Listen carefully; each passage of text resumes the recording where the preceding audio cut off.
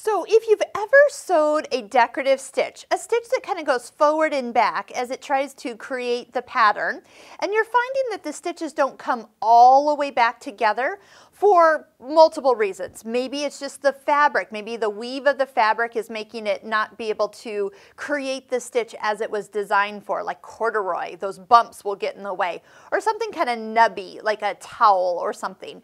Those decorative stitches don't always turn out the way they're supposed to. But on this machine, on the Bernina 560, there is a feature called the balance. So touch the eye for information, and there is a function with the scale. So pretty much what you're able to do is adjust it. So I often use this stitch, kind of like the honeycomb stitch, to play with.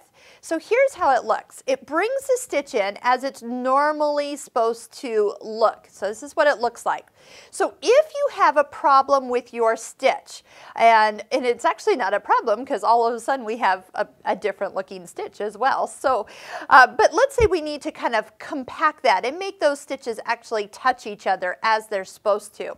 So what you do is you put your fabric near your screen and you turn the knobs. So if you turn it one way and then you saw them pushing together, well, that's not the way we need it to go. We're going to go the other way.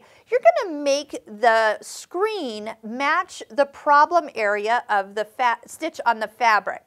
So once you've actually changed this, the machine will balance out and kind of readjust the stitch so it's supposed to look like it's supposed to. Now, as you can see, when we change this, we could almost get different looking stitches. So if you want to have some fun, balance is a way to make some of your stitches look like, well, different than what they were originally planned for. Now, since this machine is balanced, if I go ahead and create, here we go, create this look like this, I'm actually going to get that squished look. So just for fun, let's go ahead and stitch it. And you'll see that it has kind of a compact look because it's pushing it further together than the way it actually originally was. So how about for fun, there we go, this actually looks really kind of extra thick. So see how it actually pushed it together from our normal setting to, I had to actually make it lengthened for this, or unbalance it to give you this look in the first place. But look what you can have is multiple ways this stitch can look. So let's try it just for fun. Let's go to a decorative stitch. And here, let's just pick this one. We'll choose the balance and go into it.